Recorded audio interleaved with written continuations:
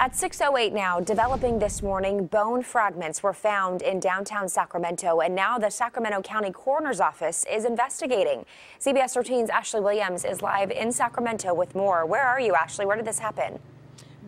Good morning, Dina. Well, this is certainly quite a mystery, but this all happened on the corner of 12th and J. That is where the discovery was made. As you can see, construction crews, they are working on the sidewalk in front of this FedEx office building near 12th and J. Now, one worker apparently lifted up some concrete and found the bones. Found some bones that look like they possibly could be human, I don't know. And then I found a tooth.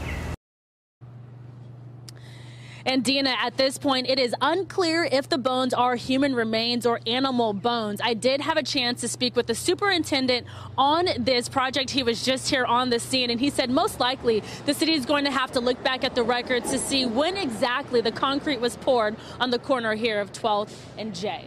Back over to you. All right. Well, we'll certainly be following this story. Ashley, thank you for the update.